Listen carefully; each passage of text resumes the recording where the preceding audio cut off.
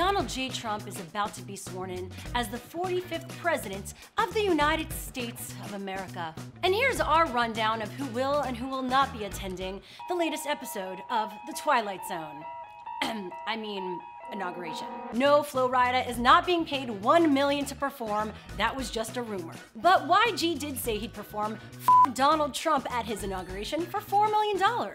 Rock band Three Doors Down and Toby Keith will be performing despite any backlash. Keith has made the following statement to Entertainment Weekly. "I don't apologize for performing for our country or military. I performed at events for previous presidents George W. Bush and Barack Obama and over 200 shows in Iraq and Afghanistan for the USO." YouTube musicians and stars The Piano Guys. You got to get some social media studs in there. Actor and father of Angelina Jolie, Jon Voight. The Radio City Rockettes, although they have said publicly that they are being forced to perform for a monster. And 3 of the 13 dancers have decided to sit out of the performance. The frontman of country, Lee Greenwood. DJ Ravi Drums.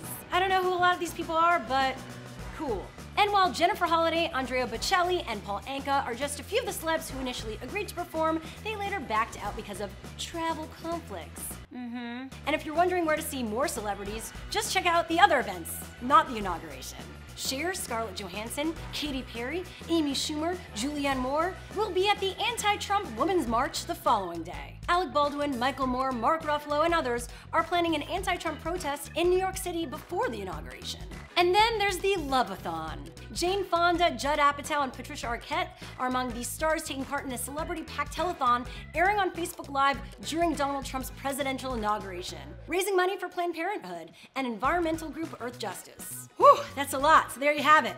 All you need to see and know for the inauguration. It's becoming like the Super Bowl, but it's real and it's our life, and I'm getting tired.